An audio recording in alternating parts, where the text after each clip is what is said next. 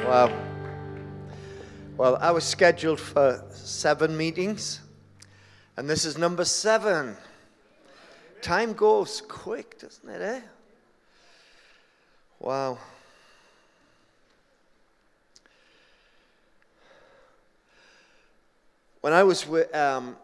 When we'd finished praying for 3.5 years every night, 24/7, every minute I meant. I wondered if I'd heard the Lord,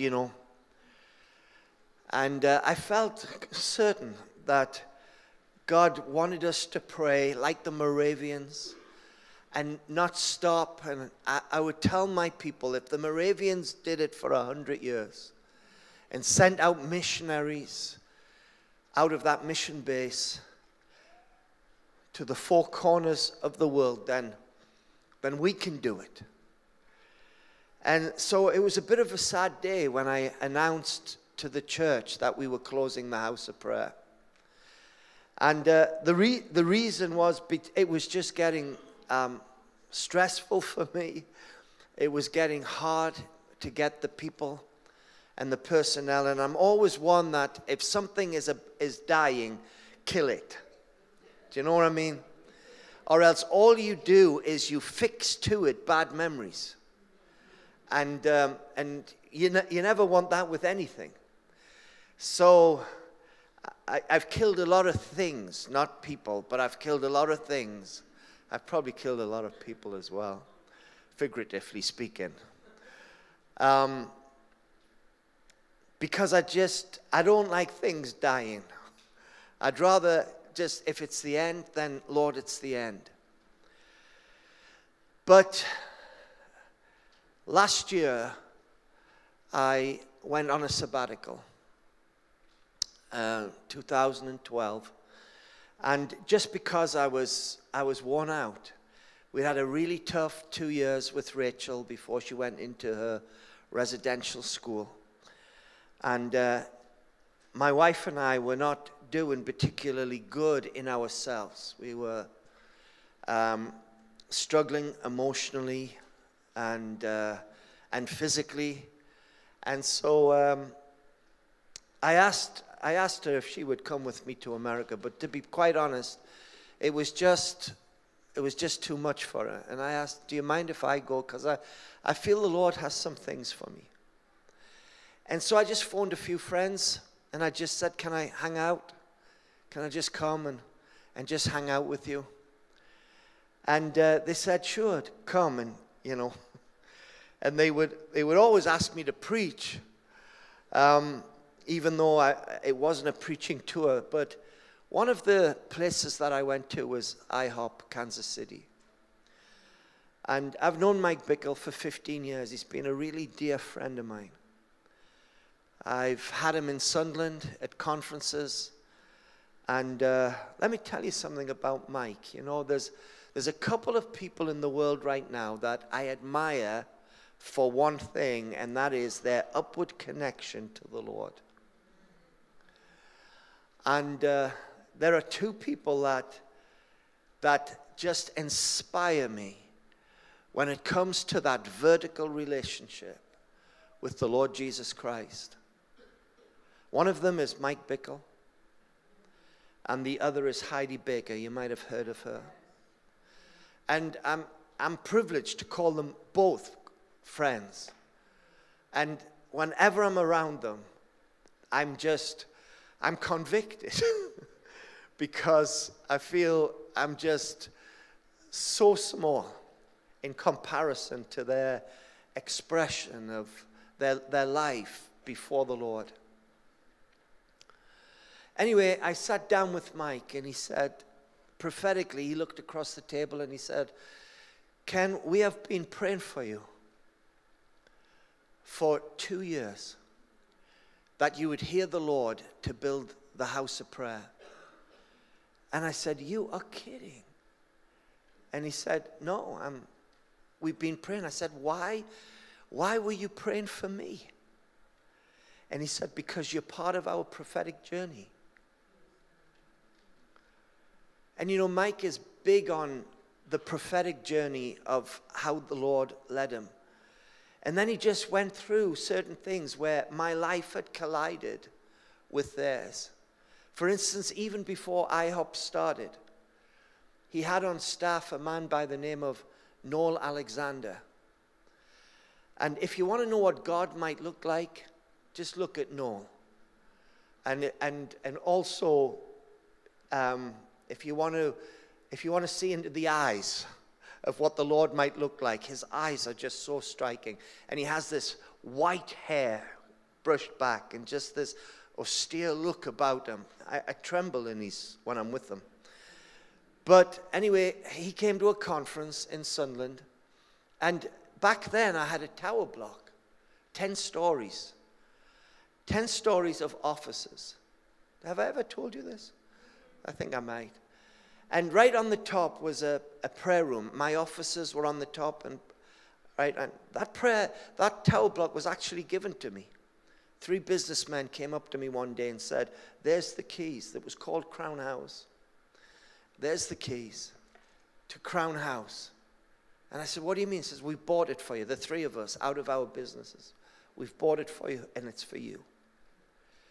And so I moved my ministry onto the top floor, and I put a prayer room there. And I got Noel Alexander to come and dedicate it, because he came out of Mike Bickle's ministry. So I asked him to come, and we had a dedication service. And for some reason, the lift wasn't working, the elevator wasn't working, and we had to walk up to the 10th floor. And I had a whole load of people there, and the only rule for the prayer room was that you took your shoes off and you just left them outside. That was the only rule we had. Well, that isn't strictly true, but in terms of your apparel, okay, you took your shoes off. And he stopped and he looked at these shoes. And he went in and he was distracted. I'm trying to get his attention to dedicate this prayer room, and he's just somewhere else. In this prayer room, you could look over the North Sea. It was really high, because 10 stories, and you could look so you could look towards Europe. You couldn't see Europe because of the horizon, but you could look and you could visualize. Like, for instance, on the parallel with us, the first country you'd come to would be Denmark, and then you could then just imagine Germany under that, and then Holland and Belgium and France, Spain, Italy, and you could and we would pray for Europe from there. So I said, "I'd like to hand over to Mike, to Noel Alexander," and he said, "Before I say anything, I have to tell you something." He said, "There is a prophet in America called Bob Jones. And he told me something that the Lord had given him." And it's funny how the Lord does certain things. It's like, I read out about the Shunammite woman. It was in the pastor's meeting. That Elisha doesn't talk to her direct. He talks to his servant to talk to her. And sometimes the Lord just does it that way. And so the Lord gives Bob Jones a dream to give to Noel Alexander, that when it is fulfilled, the dream, to tell Mike Bickle. It's the ways of God are past finding out. And the dream was, you will climb a mountain, and when you see the shoes at the top of the mountain, tell Mike Bickle it is time to launch the 24/7 house of prayer. And he told us that. And he said, "I am going back to tell Mike it is now time." And then that was the first intervention. And then I had about 3 or 4 where my life clashed with Mike's. And I'm part of the prophetic journey of IHOP Kansas City. So that's why they were praying for me. And then he said this to me: I would inquire of you, Ken, and I would hear the report would be, he hasn't heard yet. He hasn't heard yet. And they were convinced that one day I would hear. And now I'm sitting opposite him, and I said, do you know why I'm here? He says, because you've heard. And I said, yeah, I've heard, Mike. And he said, Ken, you need to resign your church. And I did that. I went back and resigned. And he says, you need to give your life to raising up a house of prayer with a missions base in a school. He says, I would do it in London. So I've ignored that bit. He only said London because he probably thinks that's what England is, London.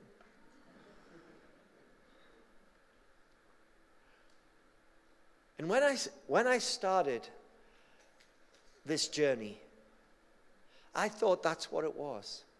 I thought one house of prayer in Sunderland, 24/7, with a school and a mission space.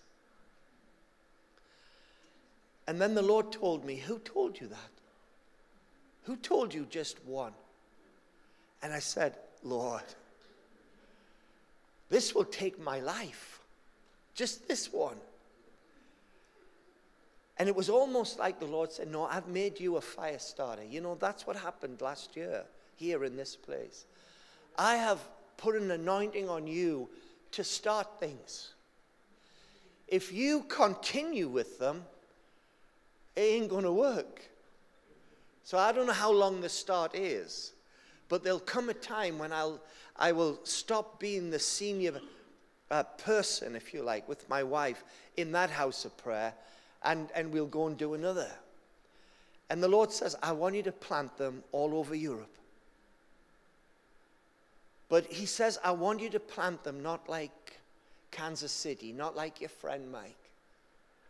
I want you to plant them with a river expression. Do you know what I mean by that?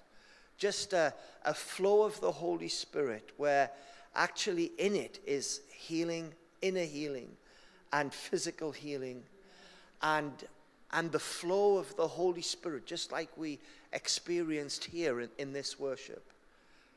Lots of harp and bowl, because that's a sustainable model. That's what keeps you going. But interjected with those times where the river of God just flows. I had no sooner given myself to saying, and this is very recent, this is like just a few weeks old.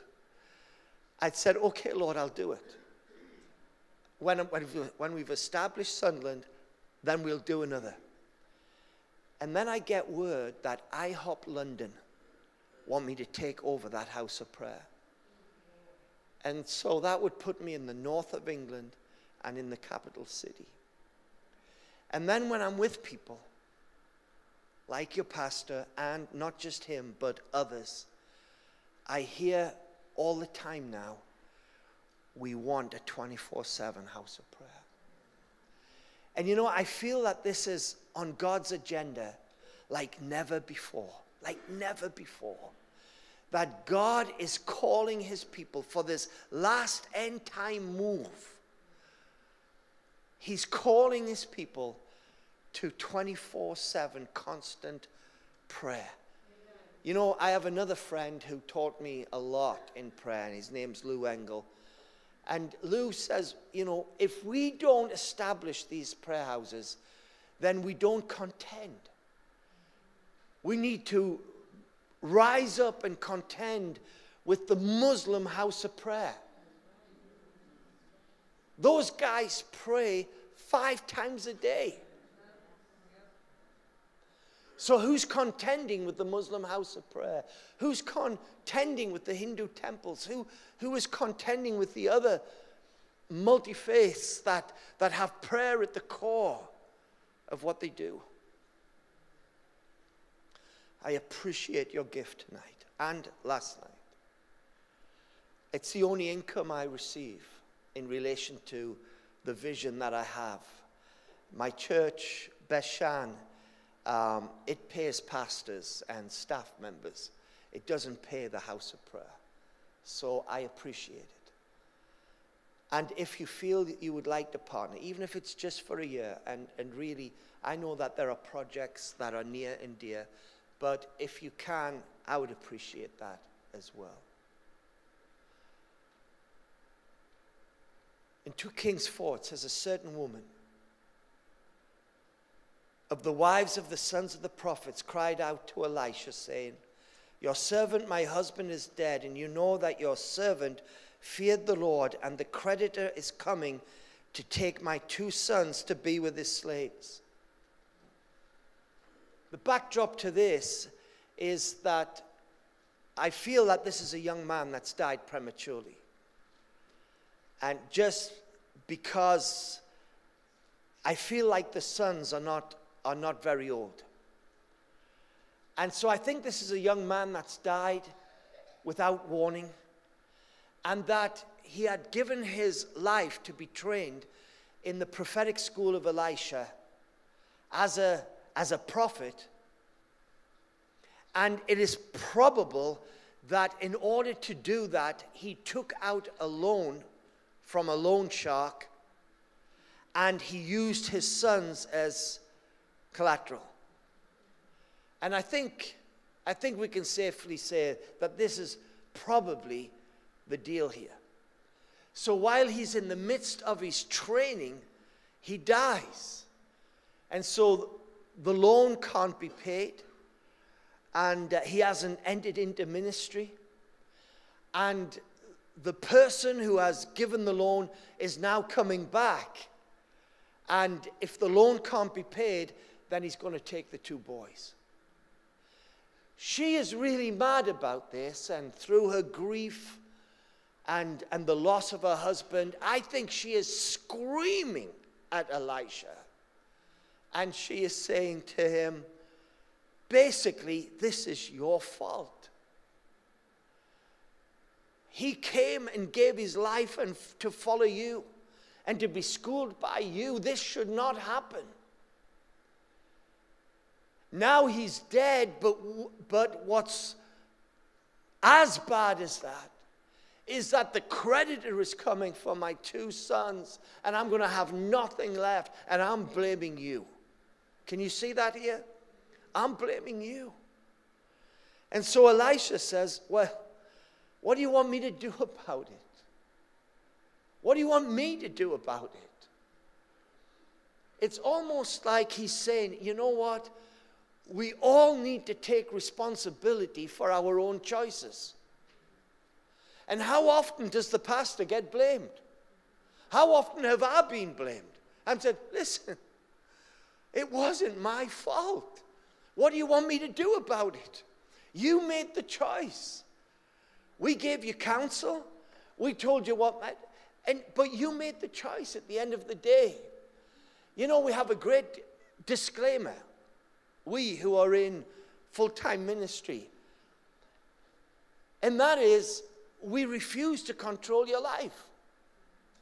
We refuse to tell you what to do and what not to do. What we can do is advise. What we can do is say, well, you know, the Word of God says this. We can't say, I feel in the Spirit that actually, you know, this would be a better choice than that. But ultimately, we make our own choices, and we need to stand on what we ourselves have done. You know, God wants a mature church. He wants his body to be mature. And Paul said, why are you tossed to and fro with every wind of doctrine? You know, we need to know the Word. And we need to know the things of the Holy Spirit. And we need to know what pleases God and what displeases God. And we need to do the things that please him with all of our heart. So I can understand this. My wife, who's a high responder, she would have difficulty with that because, you know, she would want arms around this woman and never mind, you know, we're going to take you through, you know, inner healing, whatever inner healing program was available. and we're going to sort this out, never mind, and we're going to get some money, and we're going to take up offerings, and we're going to do this. She's just that type. But I'm not.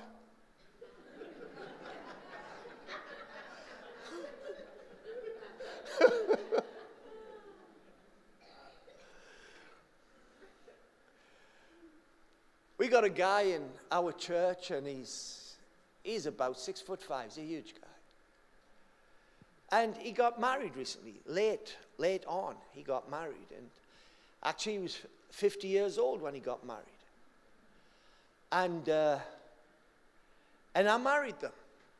I felt okay about this. They fell in love, made their choice, and so because I'm the pastor of the church, they got married. It wasn't a massive, big wedding. It was just a very small affair. And, it was just a small number of people at the reception. There was a few speeches. So it's very low-key kind of deal. And he got it into his head that the Lord wanted to send him back to South Africa with his new bride and to plant a church. And he came to me and he said, I feel this is what the will of God is. And I said, have you really heard God on this? And he said, absolutely. And I said, and has the Lord really spoken? Without a doubt. He says, I know this as much as I'm looking at you and you are real. I know this. And I'm going, whoa, not much room for negotiation here.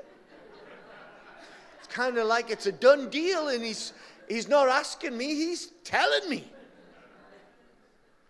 Well, if he didn't that week, just quit his job. Quit his job as an electrical engineer. I mean, a great job, well paid. And his wife was a dentist, and he told her to quit her job. So these were like high earners. All of a sudden, they're jobless. They've packed their bags, they've sold their stuff, and they're sitting in an empty house. And of course, it just doesn't happen. Nothing happens from South Africa. He actually he had enough money to go and get a plane ticket, and he went and scouted around. He came back, and there was nothing. There was no door opening. Nothing at all. Their savings went down. He couldn't get back into employment. She had to just take casual work as a dentist if there was just somebody sick or whatever. And he's penniless, and he's coming to the church, and he's saying, why aren't you bothered about us? We haven't got food to eat. We haven't got this. You're not praying with us. You're not doing this. And it was like, and I'm getting it and thinking, what do you want me to do about it? I just remembered the words of Elisha. What do you want me to do about it? So I just sent Lois into that one, I said, over to you, responder.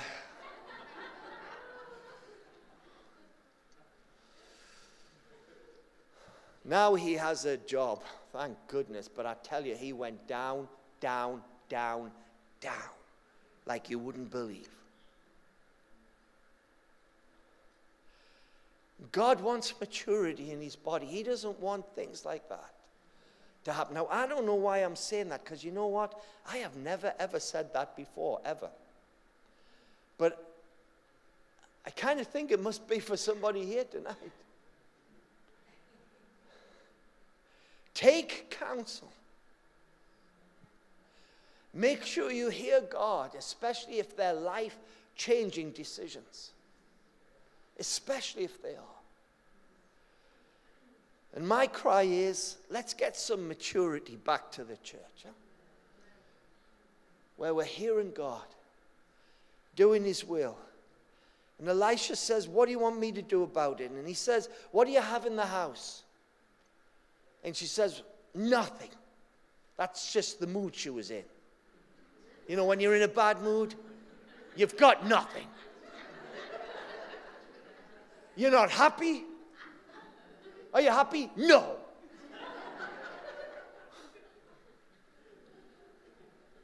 Do you have anything? Nothing.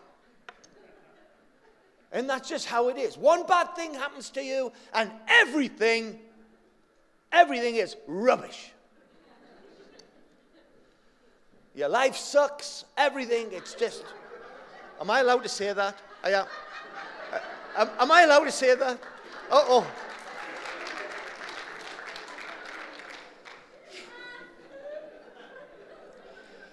I'm telling you, I get into trouble sometimes. I mean, my goodness.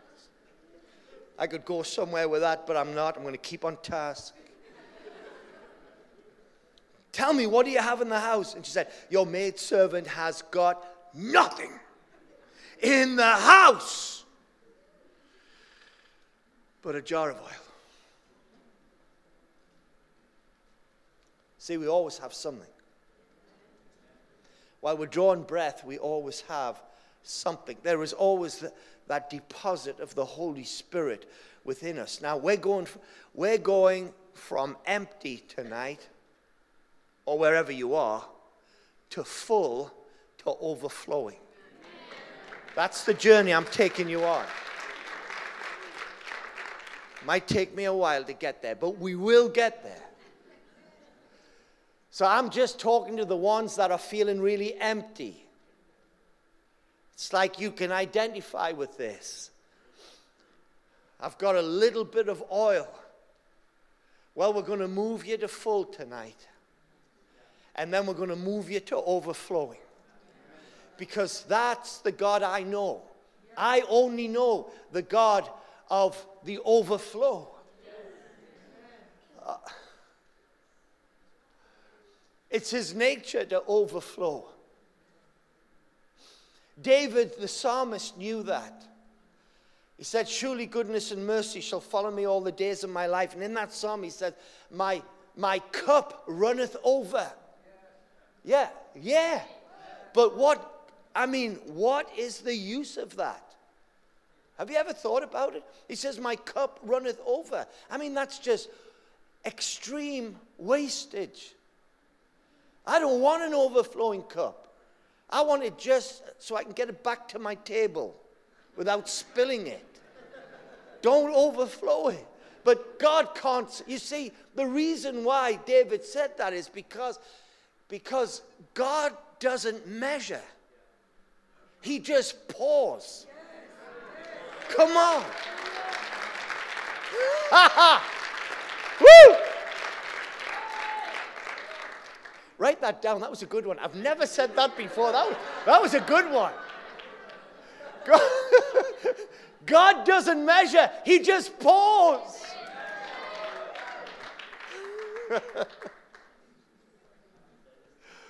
Whoa. So he says, well, okay, I'll tell you what we'll do, because I think if I wrote the Bible, I would say this, that Elisha then says to her, we're going to move this thing then. We're going to shift it from where you are to where you haven't even dreamed of. And he said, this is how we're going to do it. You're going to get empty vessels, and you're going to pack as many empty vessels into your house as possible, you and your sons, and you're going to shut the door, and then you're going to take this jar of oil, and then you are going to pour the oil into the empty vessels. When you have come in, you shall shut the door behind you. You know, there's a lot of good stuff happens in secret. Did you know that? Did you know a lot of good stuff happens behind shut doors? Yeah.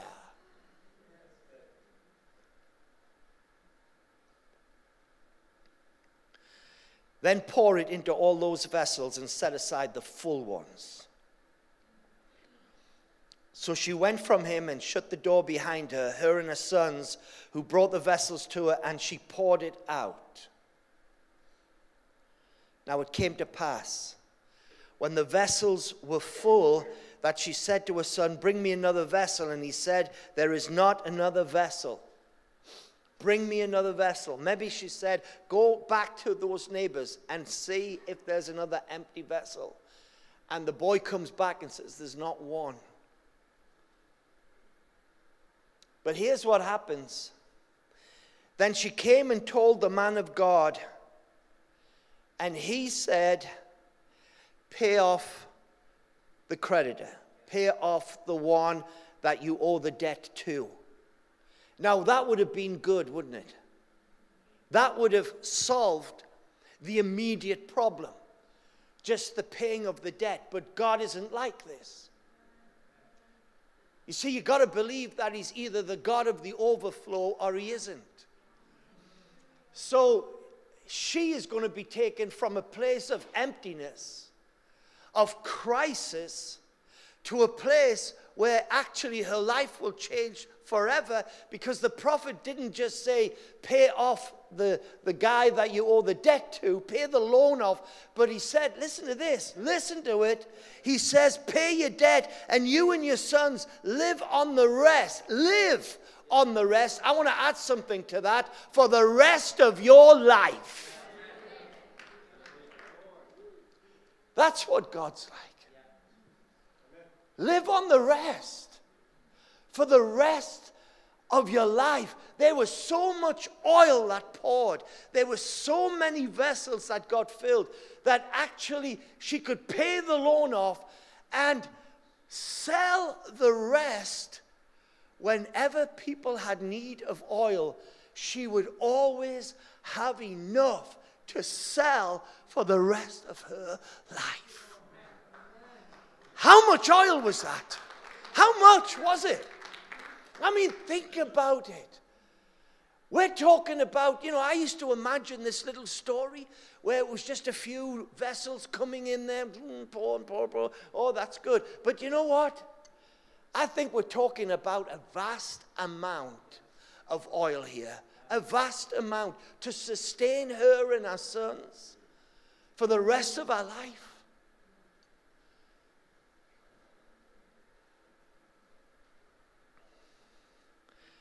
Go to John 2. Please. It wasn't a command. It was a suggestion. It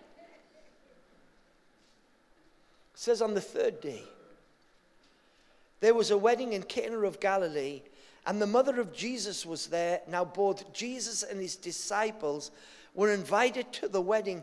And when they ran out of wine, the mother of Jesus said to him, they have no wine.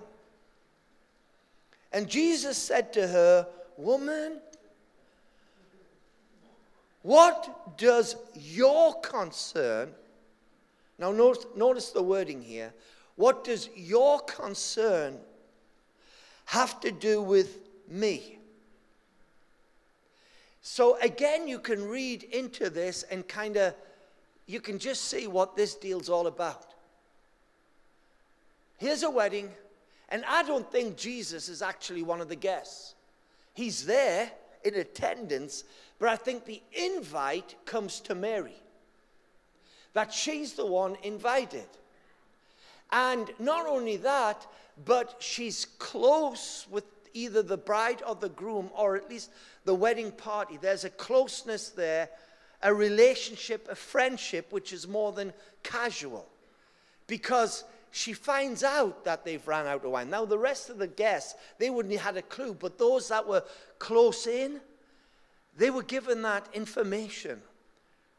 There's no more wine left. And so she's concerned. And that's why Jesus said, what has your concern got to do with me?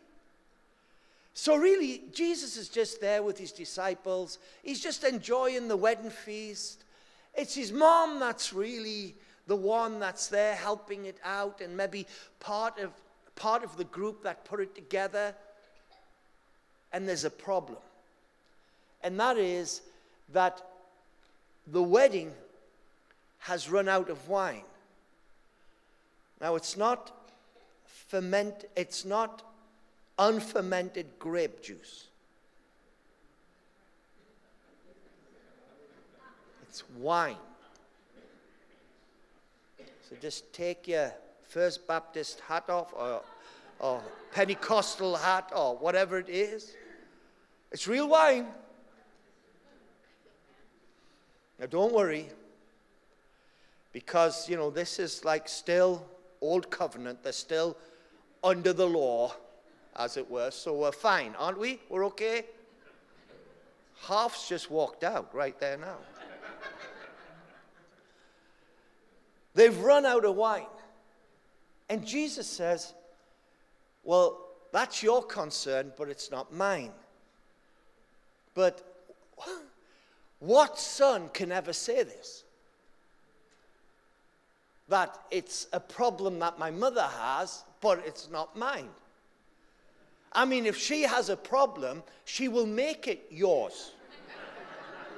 Right? It's like, you're my son, and so my problem is yours.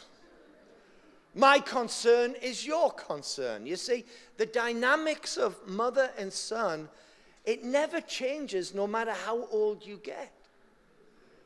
You're still her little boy. I walk into a house and I'm 10. I'm a fully grown man. I'm known around the world. But when I walk in there, I'm not Ken to her, by the way. I'm Kenneth. I told you this, didn't you? I walk in, and the first thing she always asks me is, where have you been? She doesn't care if I've been anywhere in the world. What she's really saying is, where have you been that you haven't been here?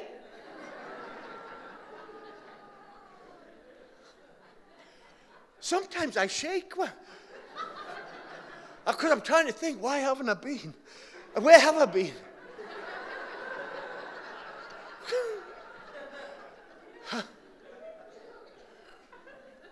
And you know, when she texts me, she always puts these little kisses on.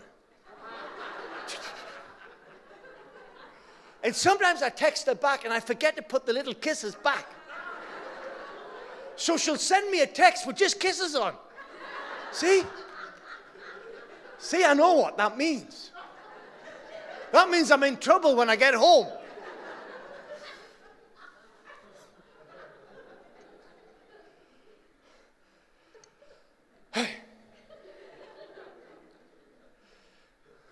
And she's in my church as well. I just thought I'd mention that. So his mother said, so I can hear my mother saying, he'll do it. I remember, I'm going to tell you this, because she's not here.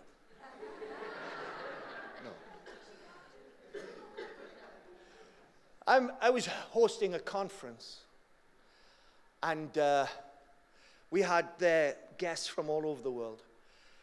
And this prophet, well-known prophet, and his wife were there just as delegates. That's all. And so they'd registered, and they were there in the crowd, and she'd spotted them. And they had said to my mother, we have a prophetic word for your son. But we can see he's very busy, and we don't want to give it publicly. We just would like to share it with him. So that was it. The next thing I know, lunchtime. She said, I've got your lunch. And I said, what do you mean? I have a green room. I have people waiting for me. She says, no, you're not going today. I'm hosting this conference, in case you don't realize, like I'm the big cheese at the minute. Like I tell people this, that, and I'm hosting it. She says, no, but do you know that Ken Newton and his wife are here? And I said, really, that's nice. He has a word for you. And I told him he could have lunch with you today. So I've plated up your lunch, and they're in that room waiting for you. You can't do that. I said, you can't do that. But you see, if it's your mom, she can. She just can. And she just did it. So I went in there, and the plate's there, and I said, I'm not eating anything. So I just sat there. And Ken Newton said, I have a word for you. And I want to tell you, the word he gave me, Glenn, no kidding, it was life-changing. Life-changing. He told me this, he told me that, he told me this, and I'm going, huh? I said, Mom, come here, Mom. I love you. I love you. I love you.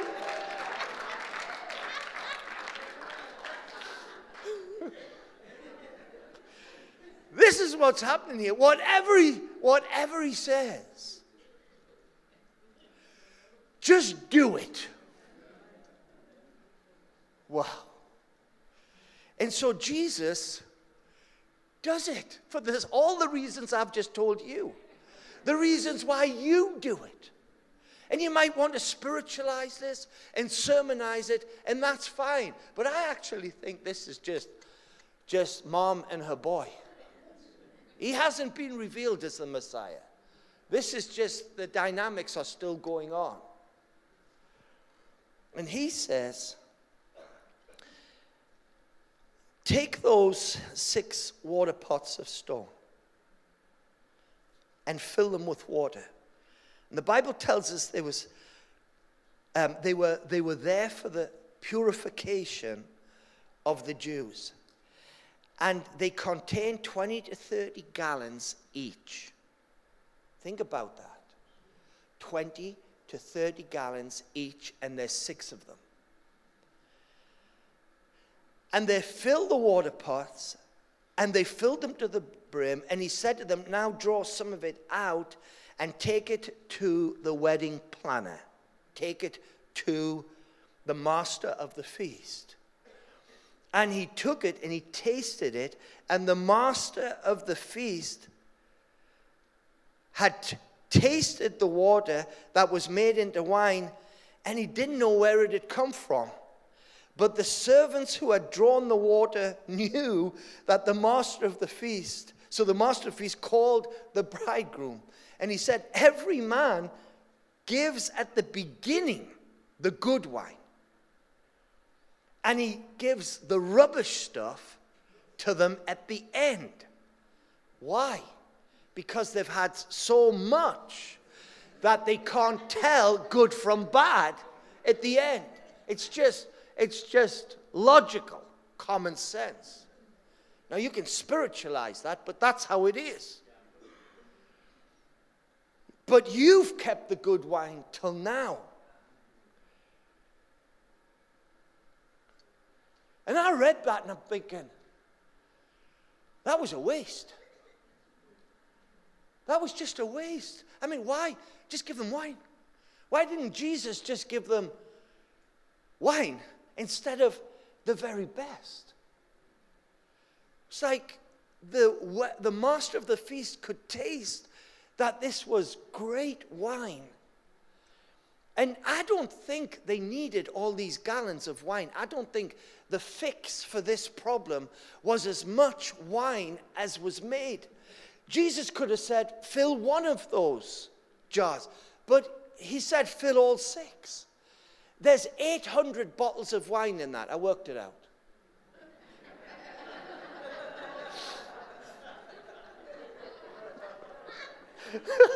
I wanted to know. There's 800 bottles of the best wine. And it's not all going to get drunk. I mean, they've already drank a lot. We're talking about just a little bit just to see it to the end. And then everybody be happy. But there's 800 bottles of the best wine ever. Who do you think gets that? Do you know who I think got it? I think when the wine ran out, the bride and the groom were feeling a bit of shame. And they were just feeling a bit of sadness because their wedding was not what it was supposed to be. And I think that was just a wedding present from the Father. Have 800 bottles of the best Bordeaux you could ever have. Or whatever your favorite wine is. Have it as a wedding present from me. Because that's what the Father's like. I think half a dozen bottles of wine would have done it. 800. Because God's like that. Jesus wanted them to know that his heavenly Father was the God of abundance, the God of overflow, the God who has no measurement within him.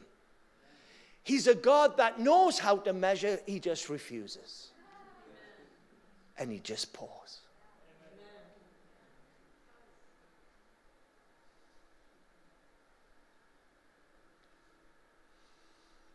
We'll get a bit more spiritual now. We'll get off wine.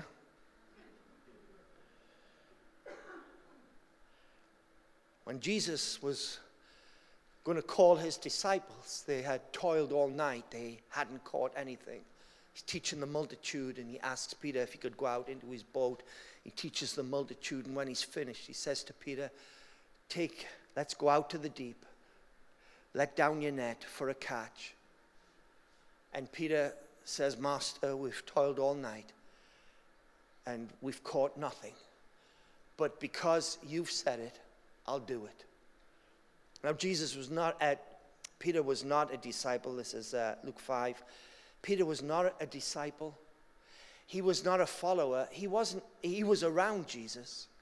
And, he was familiar with him. And he knew him, and I think he liked him a lot. But he wasn't ready to follow him. In fact, even, when the sermon is being preached, he's not really part of the crowd. He's concerned about how much fish he's going to catch for the village because he was out all night and he didn't catch a thing. But Jesus is he's going to offer him a position on his team. And so he takes him out to the deep and he says, let down your net. And Peter does what Jesus asks him to do, and he lets down his net. And when he had done this, verse 6, they caught a great number of fish, and their net was breaking. And they signaled to their partners in the other boat to come and help them. And they came and filled both the boats so that they began to sink. This is crazy. I mean, again, when I used to read this, I thought that Peter had a little rowing boat in my mind. Have you ever thought that? And he was just rowing out there.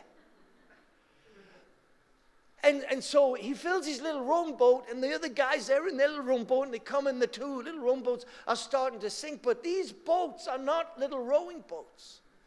And who's been to Israel on Galilee, and they've taken you out there, and so you know that these are big boats, right? I mean, you need a crew. So it's not just, when he says Peter launch out, he's saying, crew, come on, we're going out to the deep. He's not just there on his own. I mean, he needs other men because this boat cannot be handled by one single person. And I mean, the boats, how big are they, Glenn? They're huge things, right? And we're reading here that the catch was so big, so immense, that the nets begin to break. And when they get the catch into these boats, his boat is sinking.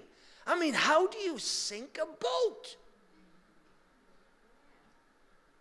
They're made to float. Well, they are in England. And yet, either the Bible is not telling the truth, and I refuse to believe that. I refuse to believe it's a made-up story. I believe that for reasons that I can't fully appreciate, there was so much fish caught that actually that boat was probably made for a great catch that was kind of possible on a good night. But this has gone way over the top. And because the boat is going down to the bottom of the sea, Peter calls his partner and they fill a second one so that both boats are in jeopardy of sinking. They just get back to the shore. How much fish do you think they landed? I mean, tons of this stuff. Tons of it. Why? I tell you, just a good catch would have done it. Can you hear what I'm saying tonight? Yeah. That we can settle for a good one, or we can go for the overflow. We can settle for the debtor being paid or the creditor being paid. We can pay off the loan, or we can live on the rest. We can have a few bottles of wine just to get us through the wedding ceremony, or we can have so much it's just unbelievable. It's just ridiculous. We can have a few catch of fish. We can just have a few, which would be a good night, or we can have so many that our boats are sinking. It's a choice. It comes down to that. God is well, he doesn't favor one against the other. What am I trying to say? He's no respecter of persons. He loves me as much as he loves you, and he loves you as much as he loves me. Do you know I came into this because I chose to? I'm not a man of great wealth at all. When I told you I bought a Mercedes, it was an old one. Well, it was 6-year-old. Is that old? No. Okay. So I'm not a man of wealth. I live among poor people. I choose to do that. I live among the poor of Sunderland. But I live in the abundance. I live in the outrageous abundance of God. He's outrageous. And do you know why I do that? Because I chose to. I never ask God just to meet my needs. Now, I know he promises and everything else, but actually the God that I know goes beyond that. All the time. And so I never say, Lord, if you could just help me with this. I just expect my daddy God to overflow like King David knew the overflow. I just know the God that doesn't know how to measure. Now, why did he give them these fish? I think it was like this. I mean, it's just a theory, but it fits tonight.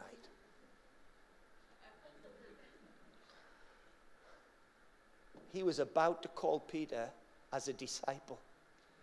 I believe the number one concern in that man's mind would be, what about the village? I'm the guy that catches the fish for them. And I think when Jesus said, follow me and I'll make you a fisher of men, he also said, and you needn't worry about the village. I've taken care of that as well. Come on. Hallelujah. Come on. Woo! And he was able, the Bible says, to leave everything and follow Jesus. Glory. We're nearly done. Woo! Give, and it will be given to you.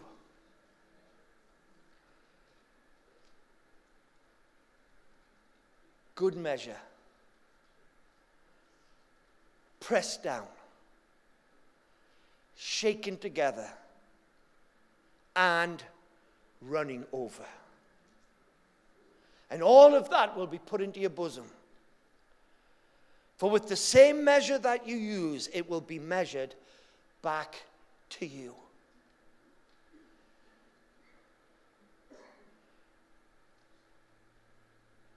Bring all the tithes into the storehouse, that there may be food in my house.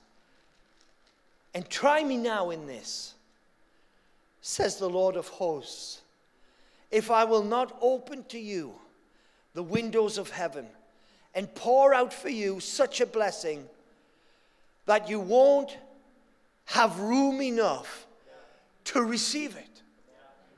It seems like God is unconcerned about his wastage. He's unconcerned that the running cup means wine's running all over the place. And it seems, I would say, that's a waste. He's unconcerned that there's rotten fish on the beach. He's unconcerned that wedding guests can't drink 800 bottles of absolutely brilliant, fantastic wine.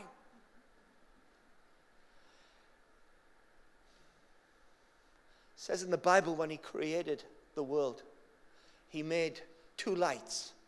He made the sun and he made the moon. And then we get this throwaway comment, and he made the stars also. That's it. It's like just, oh, and he made the stars.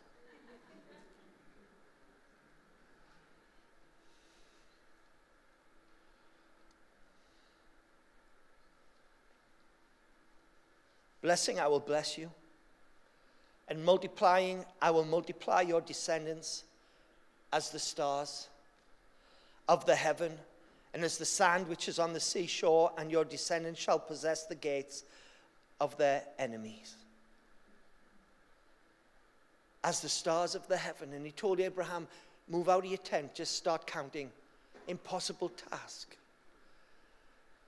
I found a little nugget of truth in Wikipedia or somewhere about the stars. And basically it's this, that nobody has a clue how many are out there. They haven't a clue. And yet he told Abraham to count them. It's not fair, that. But never mind. I think God was just having a little chuckle at that one. You see, there are so many stars out there. We're never going to see them. Man will never see the stars in the heavens. He will never design and invent a telescope big enough to trace and count every star. It'll never, ever happen. They have a kind of a measurement, and this was the little nugget that I found. They have a kind of a measurement just to guess how many might be out there. And they do it by just counting what they can and then just multiplying in what they believe are how many galaxies. And then they come up with a number that you can't even say. But basically, it's like this. What they know, and this is what they know, we know that there are 6 billion people that live on the earth right now. Okay? 6 billion. This is not the people who have died. This is not historic. This is now about 6 billion people live on planet Earth.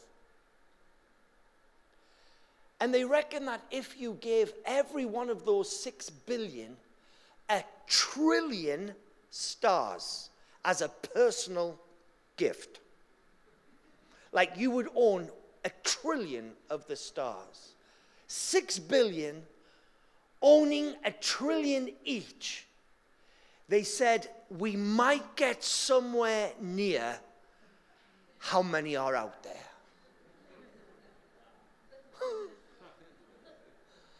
What a waste. What a waste of stars. I mean, God's just thrown them out there. Nobody's ever going to see them, but it seems like he couldn't care. So what? It's my nature. It's what I do. It's what I am. It's how I am.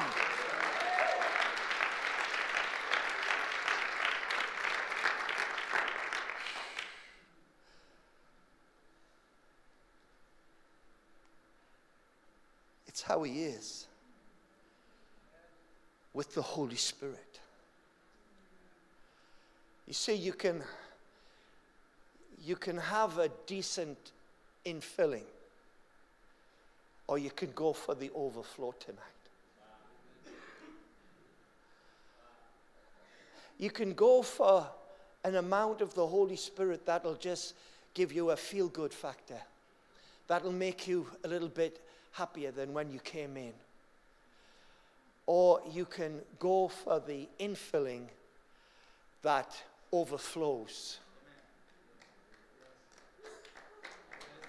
From an overflowing God that doesn't know how to measure, just pour.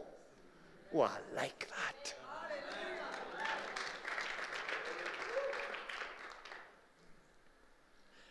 I got saved when I was 17 and I got a measure of the Holy Spirit, right? Because that's what happens. He comes and dwells within you by his Spirit. So you get a measure of the Spirit. How many Christians are living in the measure? On planet Earth right now, they're living in the measure. Whole denominations living in the measure. Good men, good women, but they're living in the measure. But that is never the nature of God. That is never the will of God. That is never what God has for each and every one of us. How about refusing to live in the measure? How about accepting only that I will be satisfied only with the overflow, only with the abundance, only with the apparent wastage of God, the apparent wastage of God. My cup overflows. I'm Pentecostal and I'm preaching this on Pentecost. Yeah. There's never been a better time than right now to experience the overflow. This isn't a running over cup now. This isn't 800 bottles of wine. This is not fish stacked up on the beach. This is not oil out of a jar. No, come on. This is much, much better than any of that. As much as you were amazed and astounded at that, this is much better. The precious Holy Spirit is given by God in the same way that he gave oil, in the same way that he gave wine, in the same way that he gave fish.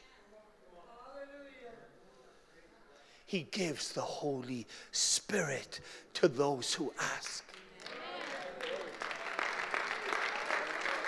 Hoshikaba. Oh! Woo!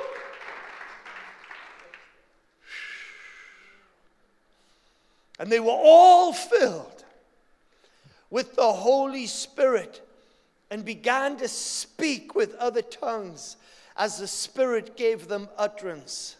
And Peter, standing up, full of the Holy Spirit, preached out of the overflow, and 3,000 got saved.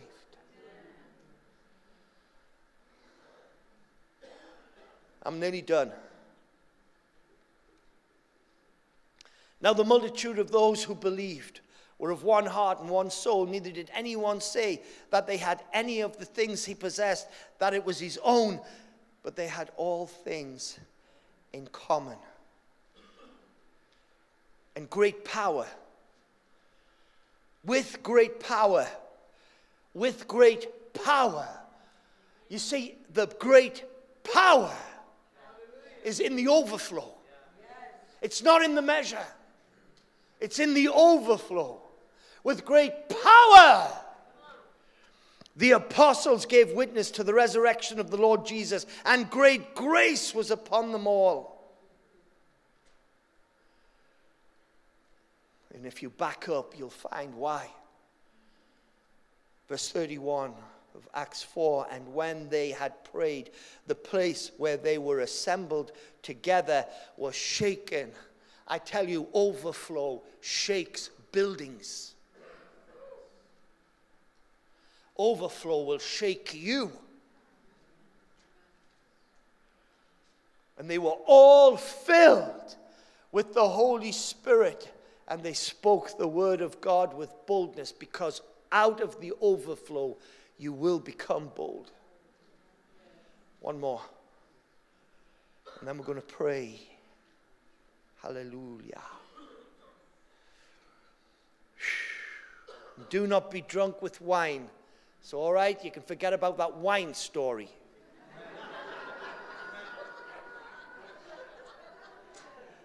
This is me getting myself off the hook.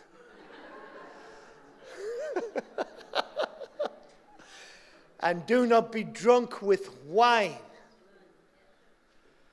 I don't want you coming to me and saying, God gave me 800 bottles and I drank the lot. Do not be drunk with wine, in which is dissipation, but be filled with the Spirit, speaking to one another in psalms and hymns and spiritual songs, singing and making melody in your heart to the Lord, giving thanks always for all things to God the Father in the name of our Lord Jesus Christ. Out of the overflow. Worship is great when it's in the overflow.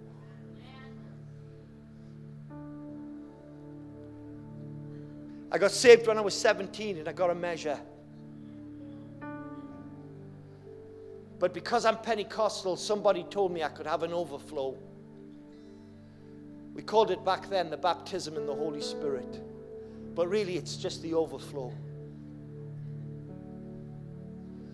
And so on a Monday night in a boiler house prayer meeting, you went to the front if you wanted the overflow. And you knelt on these front seats, and I knelt with my measure. And on the first Monday night, it was always a Monday night, I got prayed for and nothing happened. So I went back the second week and I said, God, I'm not happy with the measure. I didn't use those words. I just said, I want the baptism. And I got prayed for again, and nothing happened. And the third time I said to God, if I don't get it tonight, just kill me. 17 years old. I mean, you are stupid when you're 17, aren't you? You just say things and they are stupid. I've been with Philip all day and he's 19, and it doesn't get much better actually when you're 19.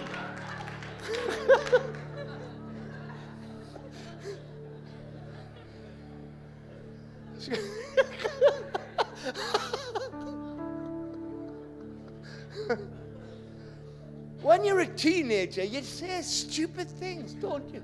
You say, God, if you do not give me this tonight, you can kill me. I'm so glad he didn't kill me. But anyway, that's how I felt. And I knelt down. And ooh, it was different. Something was up. And the pastor came down. He used to come down the line. And before he ever got near me, something came in, hit the soles of my feet, and started coming back up. And when it got back up to here,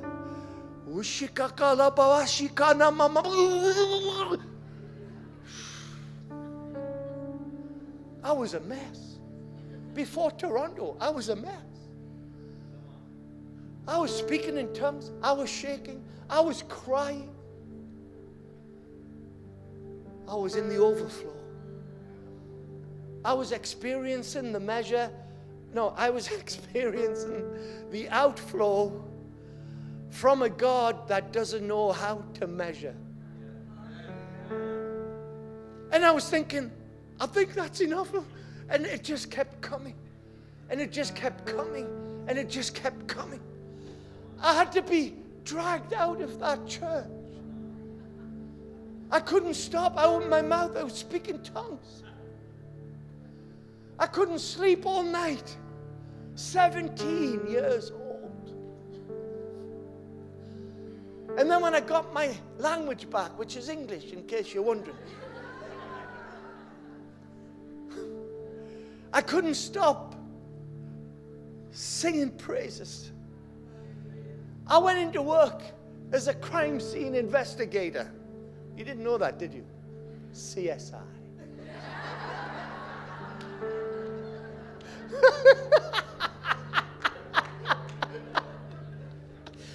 They made a whole television series about me.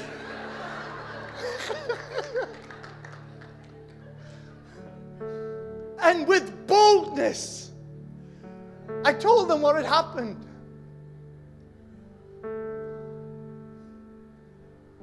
My mother, my mom, who loved me a lot but was just getting a bit phased at the fact that I wouldn't shut up. She says, do you have to sing everywhere you're at in the house? And I said, I don't think so, but I don't want to stop. I was in the overflow. Because that's the God I know. When Toronto came, I could have said, give me a measure, and then I'll just go back to my church, and it'll be a little bit better than it is.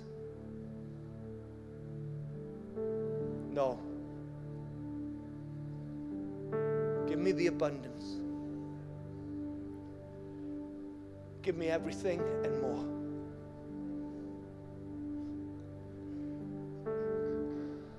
I'm going to Toronto in September, for the 20th Catch the Fire. 20 years I've been like this.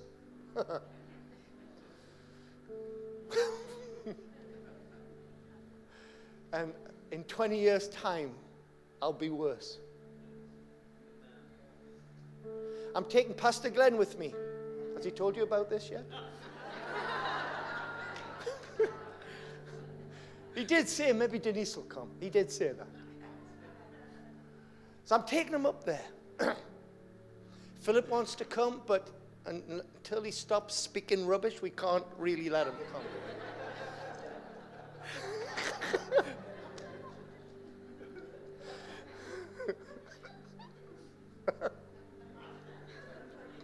We have had so much fun, I'll tell you.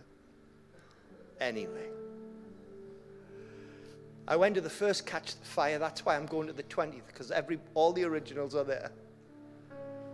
Randy Clark, Mike Bickle, Lou Engle, Wes Campbell, Stacey Campbell, all these guys. We're all there 20 years later, thanking God.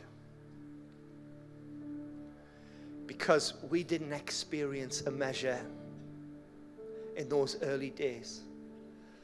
I went to the first one and preached at the second one. And then preached at a number in the last 20 years. I would crawl there to thank God for the overflow that's come into my life.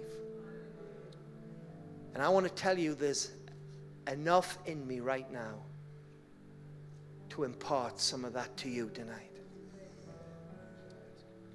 I asked the Lord, and I haven't preached this for a while, and I haven't really done it like I've done it tonight. I'll be honest with you. I've just had to put it together for you. But I asked the Lord just to do for you what you want him to do tonight. Because I'm like this because I choose it. I just made a choice. And I'm asking you just to make a choice tonight. Holy Spirit, not a measure tonight. But let it pour to overflowing. Stand to your feet.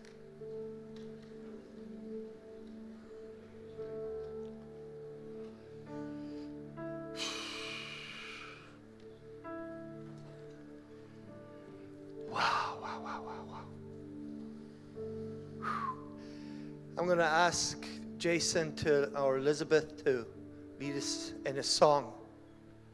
And as they are singing this, I'm going to invite you to come and stand on the blue line. Well, the Holy Spirit's already invited you, so you can do what you like. Okay.